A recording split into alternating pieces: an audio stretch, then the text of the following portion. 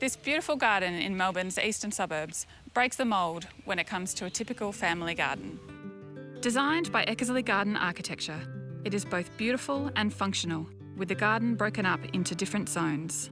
The entertaining area is close to both the house and the fish pond, taking advantage of the sound of water.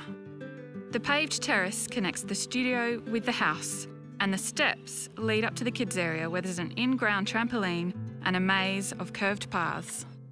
The everyday things like the veggie patch and the water tanks have been cleverly tucked away from view.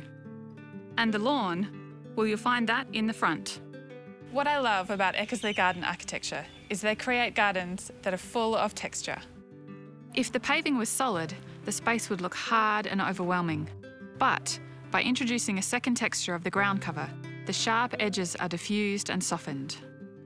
In the front, rather than a solid path, the steppers are broken up by the lawn.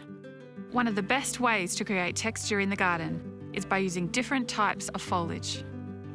We've got the strappy grass with the fleshy begonia underneath the flowering magnolia. And the focal point of the lawn is this luscious evergreen magnolia. Gardens are places we go to sit, to relax, and for the kids to enjoy. And this is one garden that will definitely be treasured by the family for a long time to come.